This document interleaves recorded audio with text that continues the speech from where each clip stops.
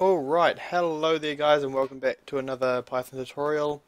In this video we're going to be going over the display function that we're going to be writing, and then we're going to be changing a few things that I just want to change in the writing of the files. I wanted to write the date at the start of like what date each transaction or whatever, or the account was created, etc. I want to write all that. So let's get started. So we're going to define display. And then we're going to print a blank line so that it splits it from the menu. And then we're going to go, we might as well copy and paste this one like we always do. If it is equal to NA, not equal to NA, sorry, then we print the account balance.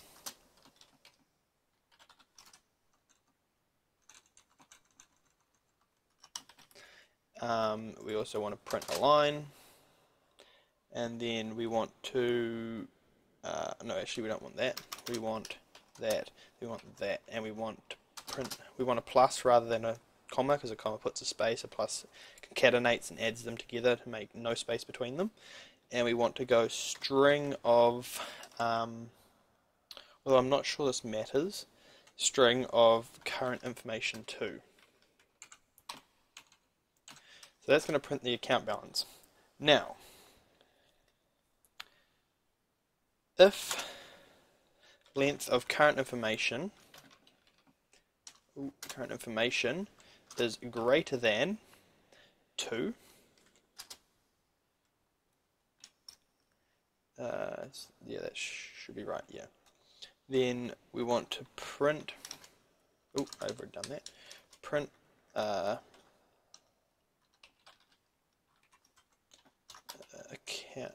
account history. Now this is going to be so we can print out what the user has done, so when the account was created, all the transactions after that. So we want to write a for loop for I in range, ooh, that was right, 3 to length of current information. So that's going to go from the third value, because you know that a for loop starts at 0, so this is 0, 1, 2, 3, so it starts at 3, so the first when the file was opened, because it's the fourth value, and then it goes to however long the file is. We now want to print current information, and we want to put the I in there, so it prints every value. So it prints 3, prints 4, prints 5, and say 5's the last one, it'll not print that. Now, if this is not thing, then we go else print no account loaded. Alright, so now that's done, we can go ahead and test this again. So now looking at this, we can load, say, file 3 was the one we made all the changes to, and this will have the most, as you can see, it has a long thing. So now we're going to go display details. And you can see here, prints the account balance, then it says it's account history, account opened $1,000, deposit of $1,000, deposit of $500, withdraw of $250, and withdraw of $36. And then it goes back to the balance and stuff. Now, one thing I do want to change now is we're going to go back to the code. We are going to import time, because that's what we're going to go do. And then we're going to write out a little few lines in the withdraw deposit statements and the account opening statements to show when the dates of the account being created. So what we want to do is we want to go plus, oh, yep, and then we want to go time.str file, no, str time, strf time, yeah, that's it. And then we want to go two parentheses, so, oh, is it parentheses? Speech marks, whatever. And then we want to go percentage day, percentage month, and percentage year. Now those actually have to be capitals, so we have to go back and redo those. Actually no, only Y has to be capital. And that is currently that. So, I want to take this here, copy it, we want to put a space and a, like that, and then we want to paste that in there. And then we want to go down to where we open the file, create the file, so that's, oh sorry, up to create the file. We want to also do the same thing here. So that's going to write out the date, I hope. I mean, it should, hopefully. Alright. Now, if we rerun this code and then open the file, we should see it in action. Alright, so if we load, say, user 3, so you can see he's the one with all the information. If I display it, then you can see he's got all the withdrawals and stuff. So if we now make a deposit, and we say $500, oh, what have we done here? Customer balance in line 116.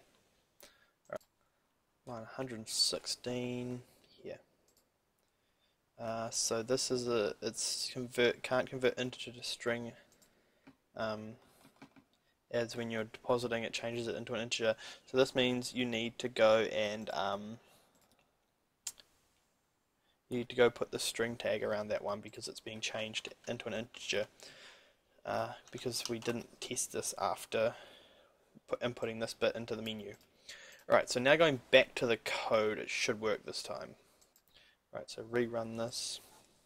So we want to go to load, number 3, we want to make a deposit of $40. And now if we display this, you'll see it has got the date, although it hasn't got the slashes in between it. And so to do that, you just need to put the slashes in the actual code, which is something that I forgot to do. But it doesn't make it any more difficult. Like, you just go back through, find where you did it. After the letter, you put the slash, slash, slash, slash, and where is it? Slash and slash. So now, whenever you write into a file, so if we get rid of those 3 files, delete, delete, and delete. We also need to go into bankid.txt and remove that and turn it back to a 1, files, and remove those 3 files. If we run the bank script again, and we run it now, we rerun it. If we load, there is no, the file system is empty, as you can see. So C, oh, that didn't work. Okay, so on this one I've forgotten to put the parentheses because upper is a function. So if we go here to do this, you'll see I didn't make it a function. That was my problem there. So it just skipped that because it thought that selection.upper was one big function, or one big variable, sorry. Right, so now, going back to test the code, if we load again, you'll see it does that. We'll remove that in a second where it just goes to menu if there's no files loaded. But it goes back to menu when we put that. So we put S, Steve, we'll go $600. Oh, what happened here? So this one here also requires user to put a customer number inside a string within this first function, due to when it's created, it's not created as a integer, I don't think. It might be actually, I don't know. We can make it do that anyway. ID number integer, file information, and now it may work still. Let me just test that.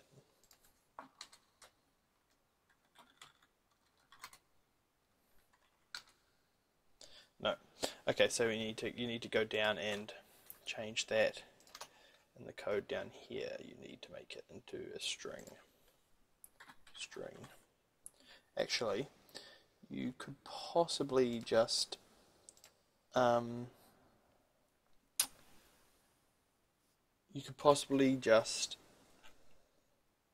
do it in when the ID is created, maybe? I'm not sure, but this might be the easiest way to do it. If we run that now and rerun the code and go open Steve 3 and we go starting balance 700. There you go. Okay, so it was just the fact that this was being set to an integer and you can't concatenate integers together. I guess that does become quite a large problem when yeah. It also could be because we're concatenating rather than with the comma. Like with a comma, it doesn't have to be a string, it can be an integer. The only thing we're concatenating actually, yeah. So we're going to go and change that.